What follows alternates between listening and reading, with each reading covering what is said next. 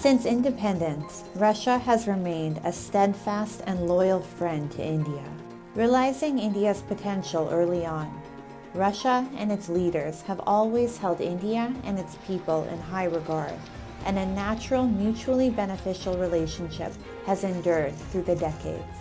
Recently, Delhi-Moscow ties have been subjected to unwarranted media glare and trial since the war broke out between Russia and the Ukraine. Delhi has always maintained a pro-peace, pro-people position. Despite this, many have raised questions over India's import of Russian oil, and others have asked India to toe the line of the United States and the Western world.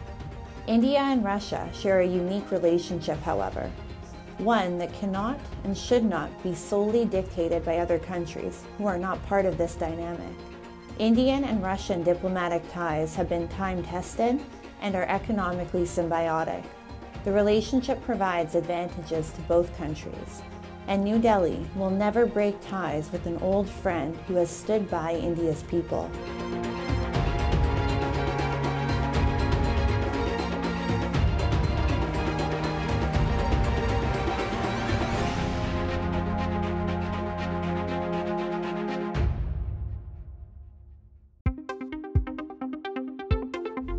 India is the world's 5th largest economy and is projected to overtake Japan and Germany to become a top 3 world economy.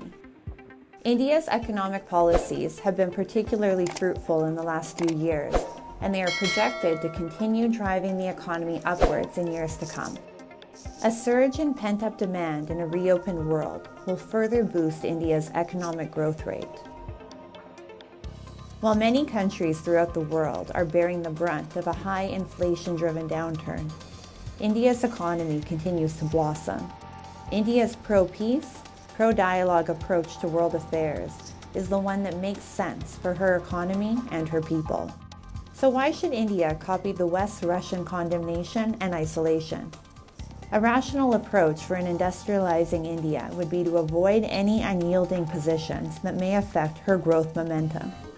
Be it any tech hiccup, a trade barrier, or a diplomatic obstacle, India would be wise to avoid conflicts. We do take side of the reason. The reason is that there should be no war, that there should be peace, that the UN Charter should be followed. So those are the kind of things, and dialogue and diplomacy should be given preference. And when we say so, we are not merely articulating them as a matter of principle.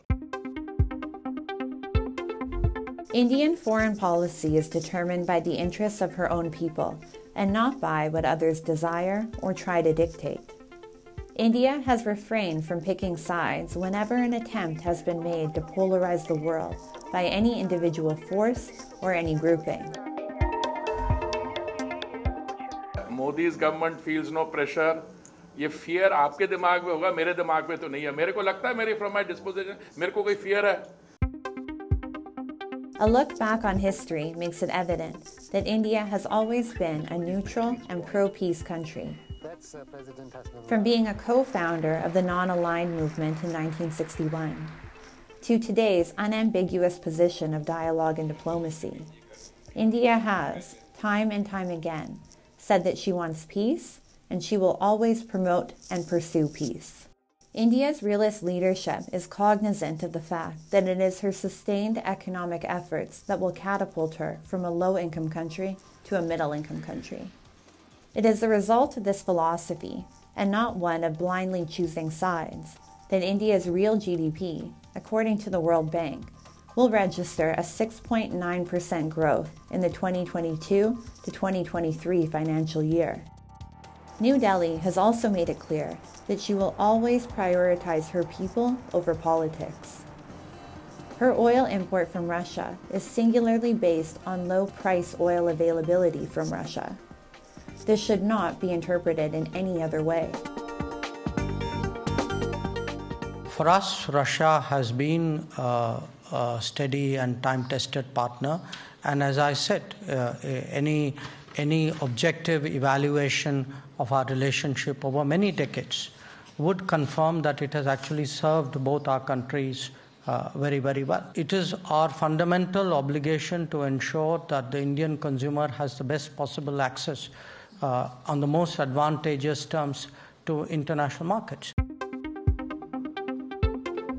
Over the years, India has had economic, military, and diplomatic needs, which Russia has always responded to considerately.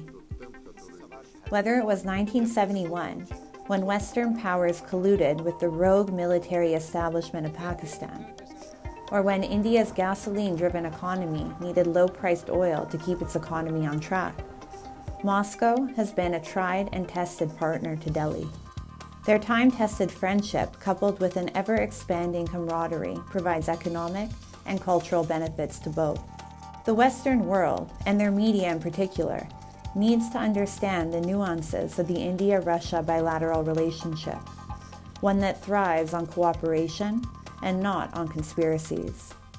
There are many who say that India-Russia relations are criticized because India is emerging as an economic superpower and diplomatic heavyweight. India's first priority has always been looking after her citizens and their interests. India's pro-peace, pro-people, and pro-diplomacy approach is the one that will continue to guide brand India towards new heights, economically and geopolitically.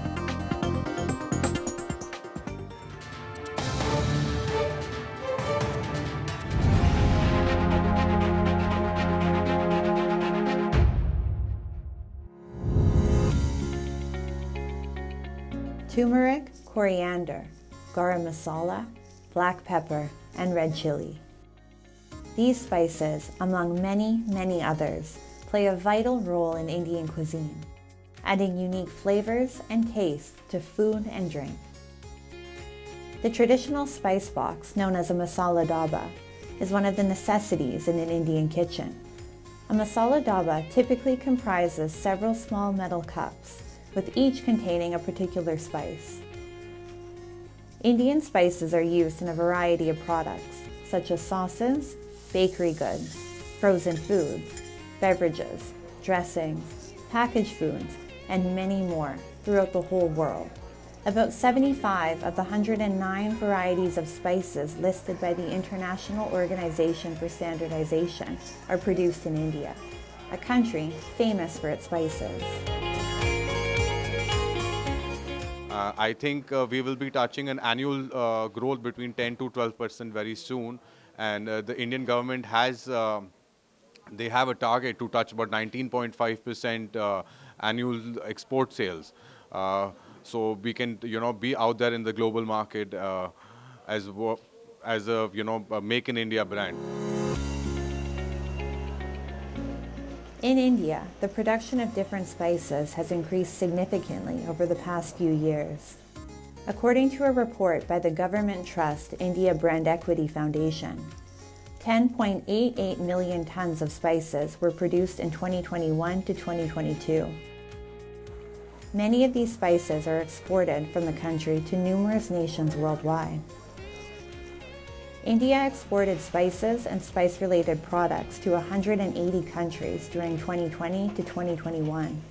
China, the USA, Bangladesh, Thailand, UAE, Sri Lanka, Malaysia, the UK, Indonesia, and Germany were top destinations for Indian spices. And more than 70% of all export revenue in 2020 to 2021 came from these markets only. Since the COVID-19 pandemic, demand for Indian spices has increased even more due to their immunity-boosting effects. The export of spices registered an all-time high in volume and value during 2020 to 2021, growing by 17% in US value terms and 30% overall. Their continually increasing demand is spiking the Indian spice market. बहुत अच्छा perform कर रहा है। हमारे मसाले दुनिया भर के देशों में जा रहे हैं, स्पेशली अमेरिका में बहुत मसाले जा रहे हैं। हमारे मसालों की क्वालिटी इतनी बढ़िया है कि ज़्यादातर देशों में उनका इंपोर्ट है। The enormous growth of the Indian spice market has created a flurry of business opportunities for those seeking high returns on small investments. Stepping up their marketing initiatives, the leading spice producers are also coming up with innovative products. With the heavy investment in social media platforms, the market players are engaging with customers to comprehend their demands and tastes. Industry experts believe that India has maintained the appeal of its spices and will remain the leading producer for several years.